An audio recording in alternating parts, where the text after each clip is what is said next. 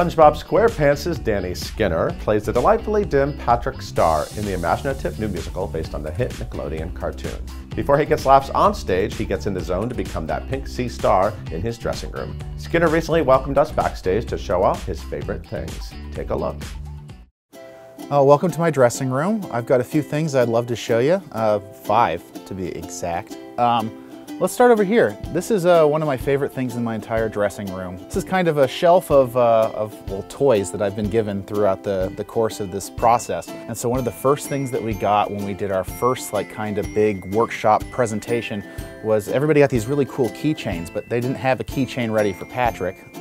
But guess what? I got one of these things. This is a vinyl collectible. It's one of my favorite things. We have some of the best fans that have some of the best artwork that they send to us. And this one actually came from a senior musical theater major over at Penn State. And she made this in her free time. Look at that. Look at the detail on that. It's crazy.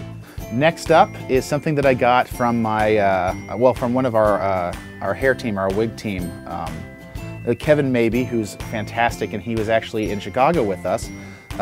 When it was the holiday season, for Hanukkah, he gave Ethan and myself one of these wonderful pieces of wood that he kind of found, I believe, on a beach, and then he put some wonderful air succulents on it.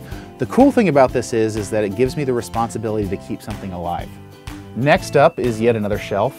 This one is full of books. I'm a huge kind of movie fan, as you can see. One of the things when I get here to kind of calm down and kind of center myself is, as I'm warming up, I'll pull out one of these books and kind of look at some of the pictures of it. Like let's just take out one of these Columbia ones. They're just beautiful, beautiful books from, I believe, the 70s and the 60s.